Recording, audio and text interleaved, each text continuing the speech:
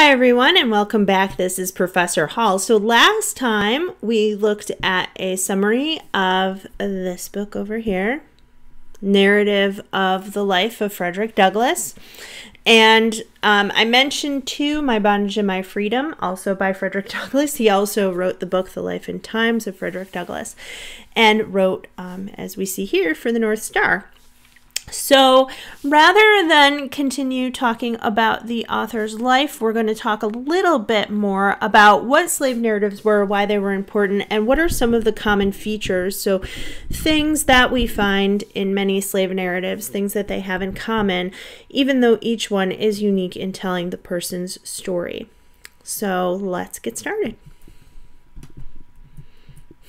The history of the slave narrative. So these first started to appear in about 1760. About 100 of them were published before the Civil War. Some shorter in pamphlets and some longer books like the one that we are looking at. The purpose was to persuade the South that slavery went against the moral and spiritual values of America.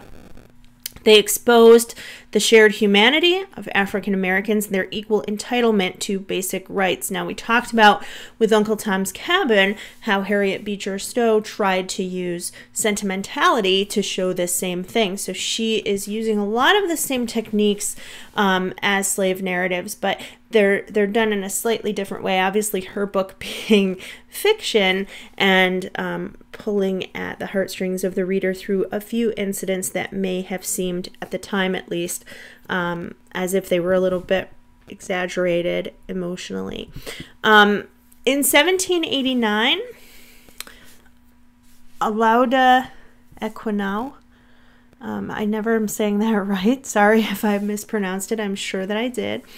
Olaudah Equiano's narrative became the first slave narrative to be an international bestseller. He was taught to read and write by his master and was allowed to purchase his own freedom from his earnings by his 20s. And this is much different than later on where we have people who are slaves for life. The traditional setup of slavery was more like this, where people were conquered, typically from a war.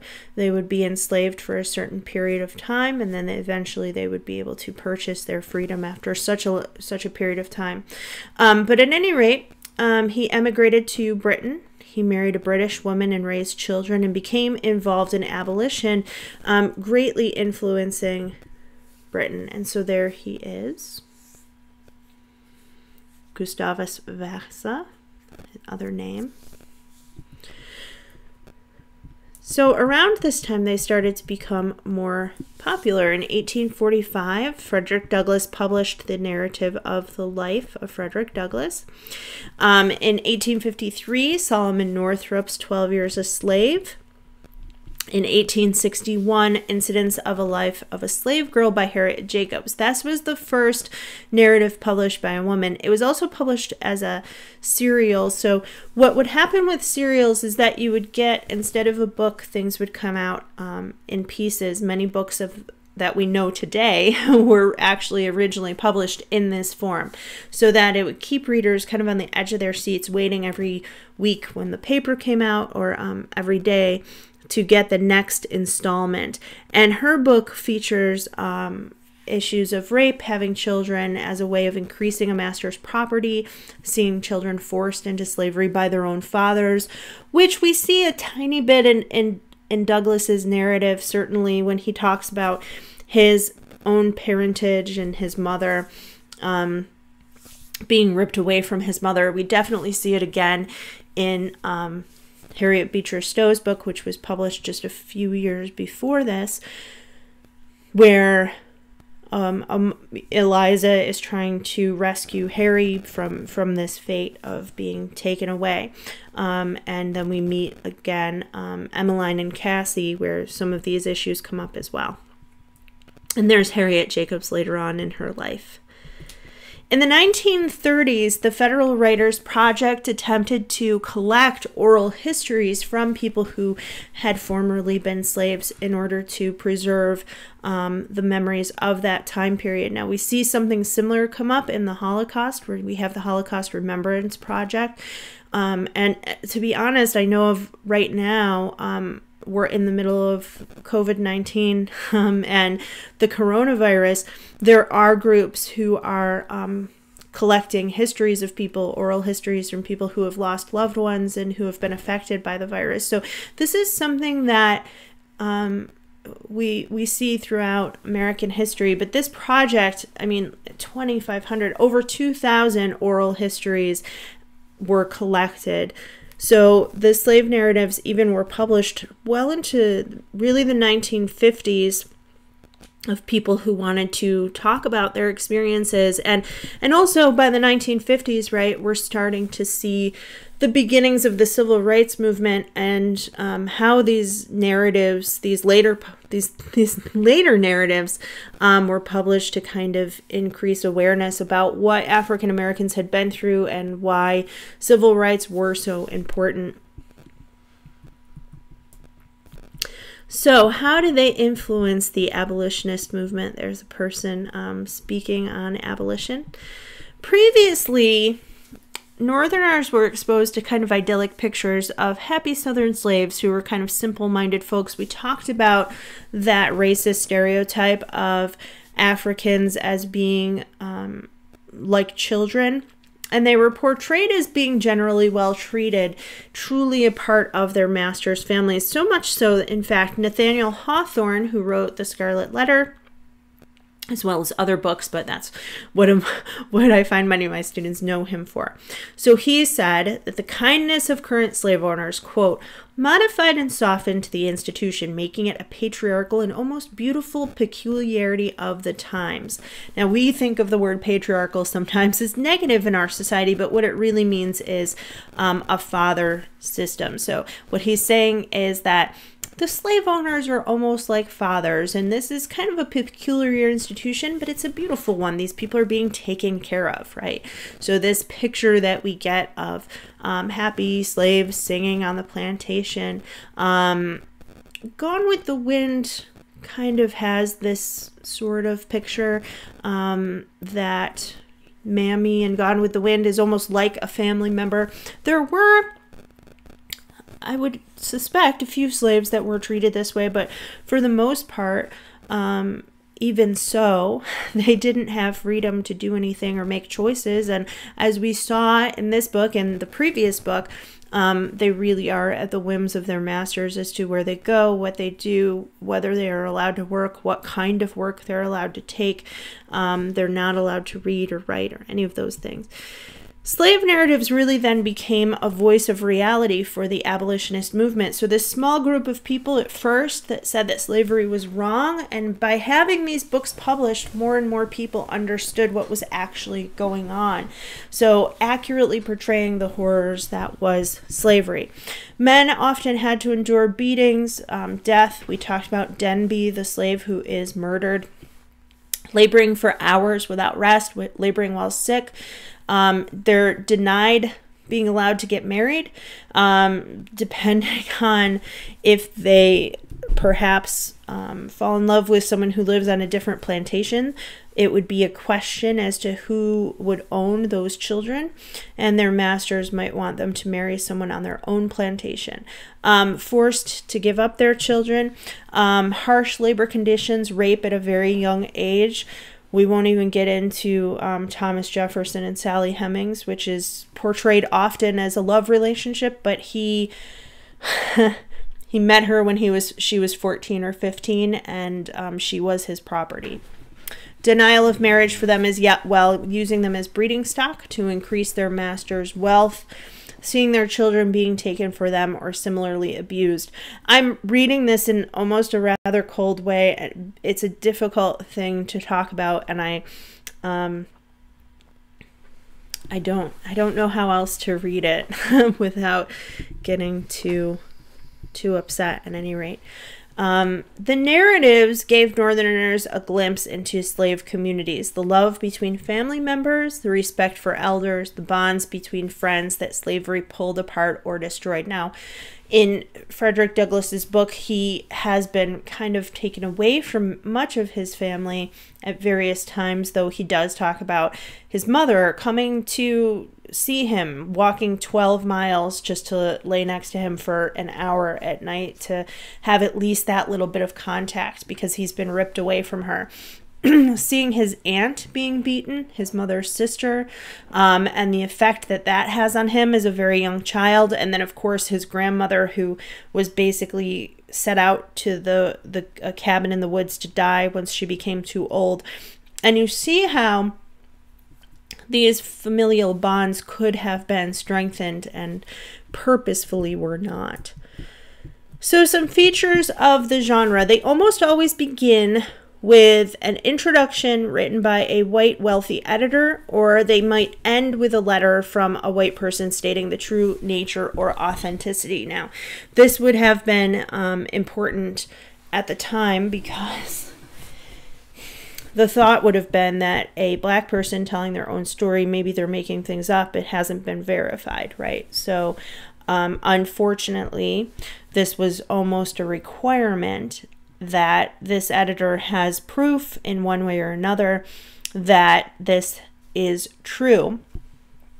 In the case of Frederick Douglass, not only does the editor here say that it is true, but he also says in many of these slave narratives, names have been left out or they have been changed. And Douglass has chosen not to do that. He has chosen to use the real names of the people involved, and that would have put him in a very dangerous position.